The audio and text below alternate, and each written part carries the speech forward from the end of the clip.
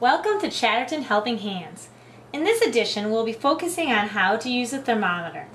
There are two sides to the thermometer, the Fahrenheit side and the Celsius side. In science, we generally use the Celsius side.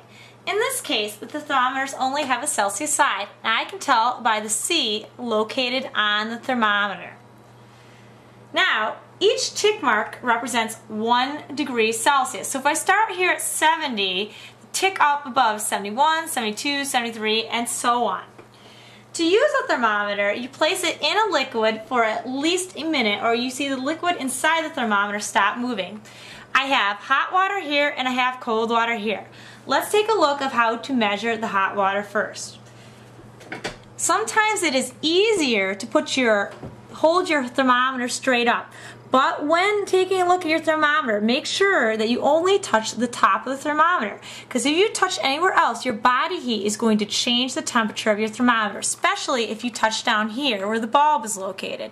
So you always want to keep your hand up here when picking up the thermometer.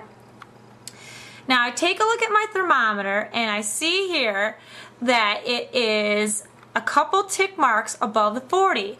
And if I look, it looks like it's about 46 degrees Celsius. Let's take a look at the cold water.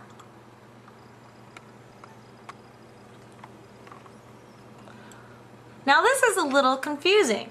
Over here I have the 0 mark. So this means it's below 0. So I'm going to count how many ticks.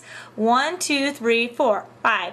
So it's 5 degrees below 0 or -5 degrees Celsius. When using the thermometer, make sure you're always very careful because these are glass and they easily break. So in conclusion, that is how you use a thermometer.